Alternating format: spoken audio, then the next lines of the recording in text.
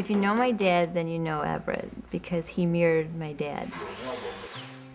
And the only difference is, like, Ev had bad table manners, but my dad's okay. My dad would do anything for anybody at any time. Ev, same thing. He would give the shirt off his back if he wanted. He used to go on a lot of serve projects with me to Dominican, and he loved to do that.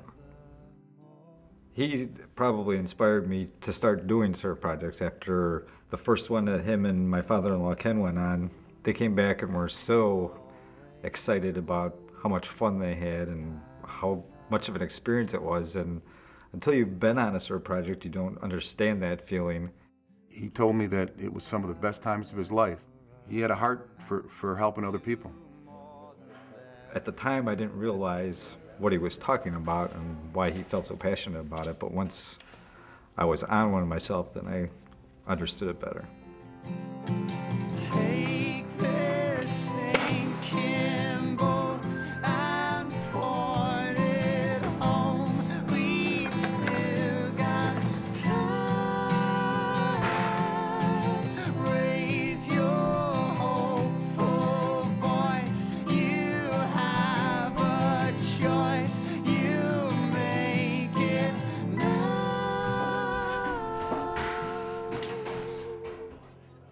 Jim was my brother's best friend. I got to know him through, he did a little electrical work for me, and he was a good friend of Everett, so we got to know each other real well. That'll work. Last year, our church became involved with Orland in the project down in Mississippi, and I said to my wife, I'd like to go. And she said, go ahead. So I called Everett's dad and I said, Ken, I've never gone, would you like to go with me? And he said, I would love to go with you. And so now Jim is going on service projects for the last couple of years, and he's enjoying it. Him and I are together. We go out for breakfast every morning, just sit and talk and have coffee. I think he feels close to Ev if he's with my dad, because it's like, Ev is my dad. Take this St. Kimball and point it home. We've still got time. Raise your hopeful voice. You have a choice.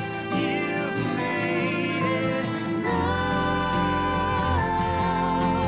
Falling slowly, sing your melody. I'll sing it loud.